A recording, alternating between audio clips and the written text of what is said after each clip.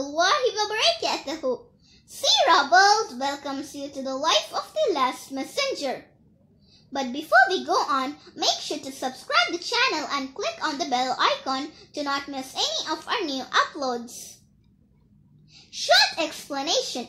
The Meccans believed that the desert environment would affect the health of the babies. They also wanted their babies to speak the purest form of Arabic. Hence, they would give their babies to the nurses and they would feed the babies for a short time period. Halima Sadia.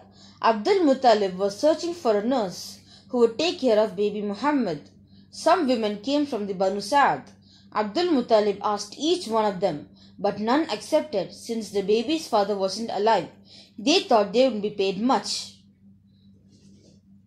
When Halima Sadia arrived at the spot, unfortunately, she didn't have any infanties to take care.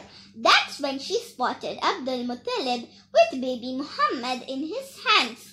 So she took baby Muhammad with her and didn't have to leave the spot empty-handed. Quiz time! What is the meaning of Muhammad? Tell us in the comments.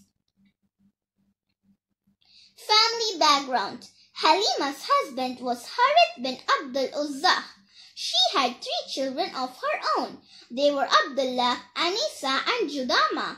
Hence the Prophet also had foster brothers and sisters belonging from Halima Sadia. Fun fact, Halima Sadia and her husband Harith bin Abdul Uzza belonged to the same tribe, Banu Sa'd. Halima Sadia's house is unexpectedly blessed. Fast donkey. Their family was unexpectedly blessed. For example, Halima's donkey was very slow when going to the spot, but while returning, it was extremely fast that the donkey raced down the other ladies. Happy babies. In the nights, the babies used to cry of hunger, but now she could feed her babies, and because of that, the baby slept with a full tummy.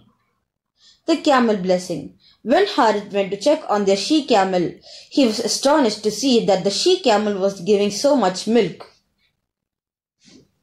Even the area where the woman lived, Dair Banu Sa'd, was the most drought-filled area in the region, but in the area where Halima lived was not affected by the drought. Halima Sadia asked to keep baby Muhammad for longer. Every 6 months, Halima would take baby Muhammad to Makkah to be with his mother and other family members. When Halima Sadia took baby Muhammad to Amina and pleaded, saying that the baby will be more stronger and healthier in Dair Banu Sa'd.